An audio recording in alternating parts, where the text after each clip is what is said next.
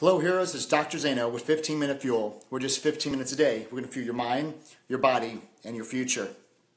When we're waiting for everybody to get on, as usual, the announcements. We are on SoundCloud. You should be listening to that right now. Stitcher, iTunes, make sure you sign up for the podcast. Also, we'll start stepping up our podcast soon. What we really need for you guys with the 15-Minute Fuel is if you are finding this enjoyable, if you are getting any value whatsoever, then make it better, and you can control that. So all you need to do is private message me in any social platform that you're listening to this to, and just give us a little bit of feedback with the solution.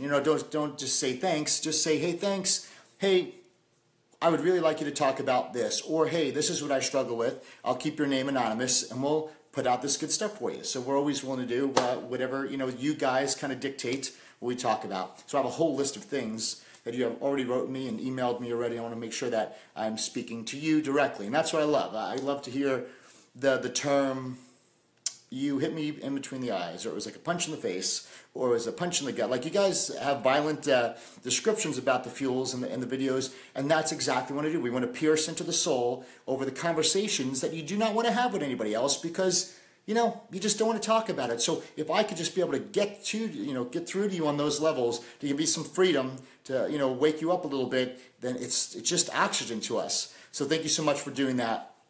Also this week we're really pushing the YouTube. Make sure you subscribe to our YouTube pages so you do have all the We Are Heroes shows in a row. There's a whole playlist there, along with the 15-Minute Fuels. There is a playlist there as well.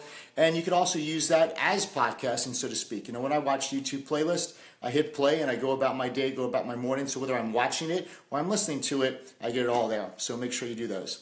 All right, so if you have not gone, iamhero.com/free series, go ahead and do that.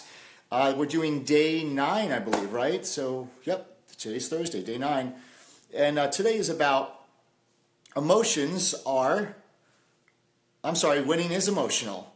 I've been very practical on the steps taken to win now, right? So you got to do this, you got to track them, you got to be committed.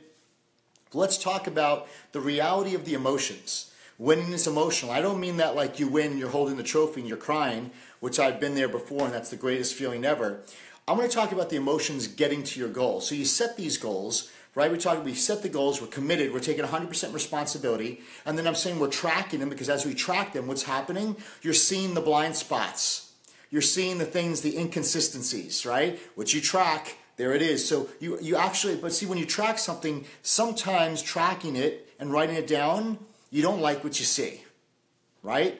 Because you don't like what you see, and what starts to happen, you start to get down on yourself. Or you blow the diet. I'm always going to use diet now because it's easy. If you want to have a mastermind with me, I could show you all the things in your money that's going wrong, that could make you thousands of bucks just from making different decisions. But for the purpose of speaking to the masses, and use this example for other parts of your life. So if you blow the diet, then you ask yourself why. You see the variables that did it. Maybe you went too long. You didn't plan your meals. You didn't have food there, so you went fast food. You went too long without eating. But after you do something, what happens after you blow it? You kind of feel guilty, right? You get angry at yourself. You feel guilty. You feel like you're self-sabotaging yourself. And this is where we're getting to what we're talking about today. Winning is emotional. It's not going to be all happy rainbows and unicorns until you hit the goal. You're constantly going to have a battle of elation and down moments, right? You're going to feel, hey, I'm winning, this is good, I'm on the right road, I feel excited, I feel great, everything's amazing. That's one emotion. And then you have an emotion of self-doubt, of boredom, of, I want to say apathy, but, and I wouldn't say depression either, something just low, heavy. Right? Because you're just going through this, you're going through the ups and downs. It's that secret identity telling you, hey, because what happens is you haven't reached these goals already. So as you're reaching the goals, you got to go through some self-doubt because you have never done it before, right? So your brain keeps on reminding you what you haven't done or what you can lose. Or maybe, hey, just stay comfortable. It's that secret identity always fighting for itself. Remember, you got the hero and you got the secret identity.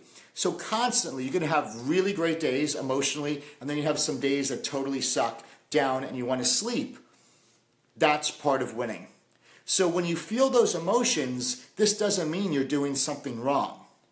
This doesn't mean that you're necessarily doing something right either, but you're definitely not doing it wrong. And I'm not asking you to kind of disregard them. That's what we tend to do. We try to get numb. But here's the problem. Numb is also a feeling. We think numb is the cure for feelings. It's not. Numb is a feeling. So what you want to do is you want to embrace those emotions and ask yourself, okay, you don't fight it. Why am I feeling down today? Why am I feeling, sad today? And then you answer. Sometimes the sadness that you're feeling could just be just your body processing to a new level of your life. For some of you, you had to let go of old belief systems to move forward, right? Maybe the belief system is you're going to be overweight just like your mom and your dad were. Or you're going to have this sickness just like your mom and dad were. And so even though you never want that, but you're letting go of a belief that's been part of you for so long. And so there's a sadness, right? So when you start to rip off the Band-Aids and open up certain wounds that were there as you progress forward, right? You have to let go of something to move forward. You know that. And so the sadness, the I'm in a funk today, the low day, the self-doubt, instead of faking it till you make it, which is a bunch of crap, actually embrace it, face it, hold it and say, so why am I sad today? Why is my energy low? Why do I want to sleep all day long? What am I dealing with? What is this self-doubt? And actually don't even try to get it in your mind and really try to figure it out. Just be like, well, I'm feeling this, and what's this mean? What is my body telling me? What am I going through? What am I learning? It's all a learning experience.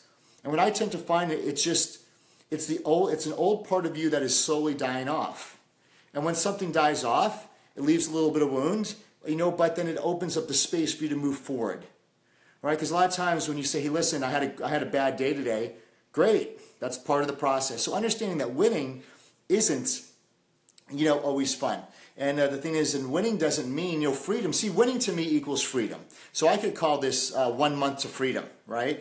Because freedom also, when you think about it, freedom doesn't mean you're doing everything that you like to do, that feels good on a daily basis, right? Working out doesn't feel great on a daily basis. Eating turkey and broccoli doesn't feel great on a daily basis, but it's the freedom it gives you in your health, or apply that to any other area of your life. So freedom is not necessarily feel good all the time.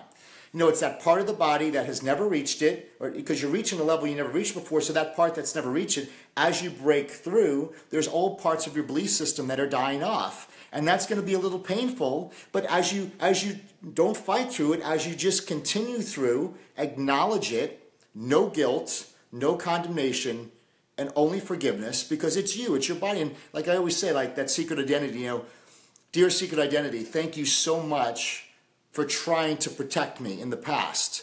I don't need you anymore.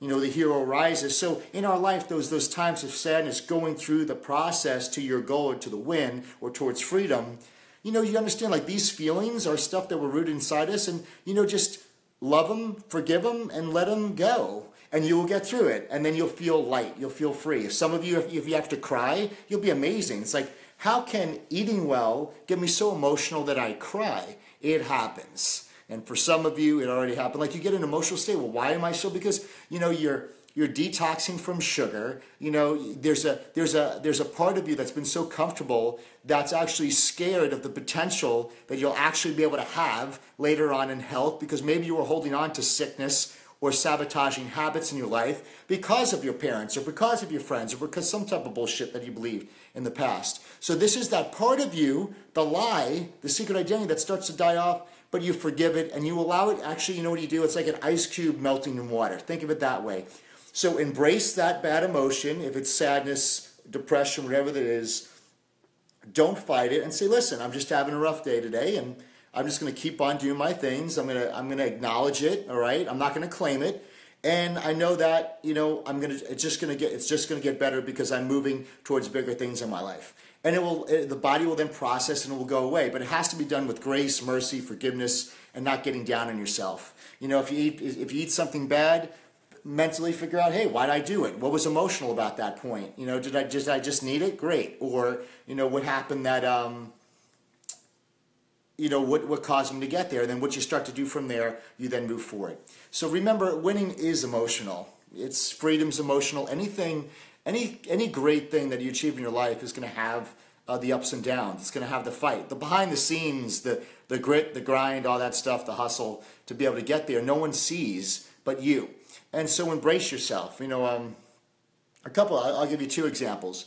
I'll give you a funny example. The funny example was I was about a month away from the Mr. Universe, and what happens is, you count if someone asks, well, usually you count the contest by weeks, right? So someone will say, how many weeks are you out? And you'll be like 16 weeks, 15 weeks, 14 weeks, right?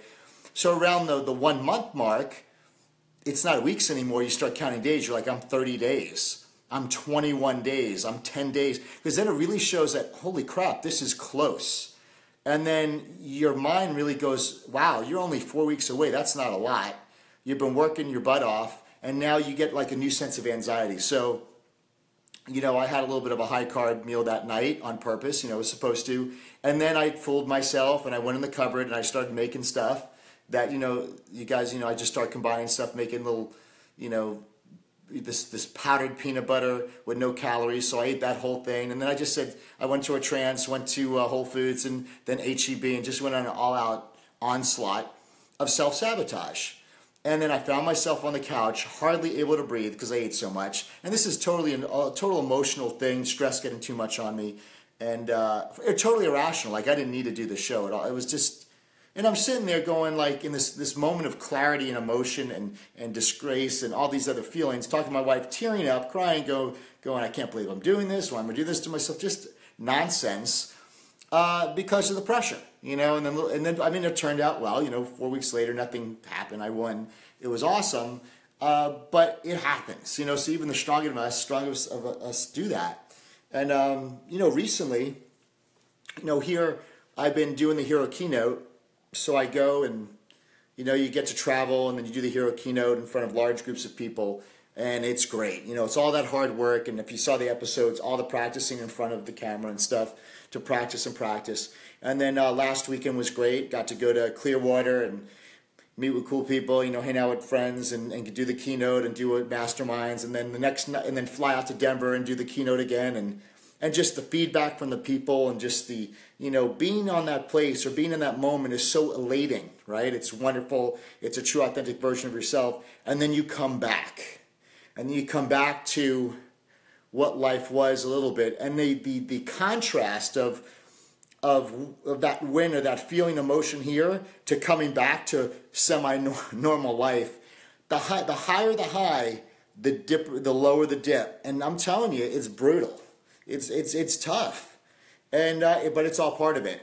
And then what starts to happen when you have a contrast, and that's also part of it too, when you guys start doing well, when your finances are doing better, when your relationships are better, when your health is better, when your business is better, what's going to start to happen is in the beginning you're going to see a huge contrast to where it's going, how good you're doing, and then you're going to have dips. So the bigger the contrast, that's when you're going to feel more of the emotional highs and lows.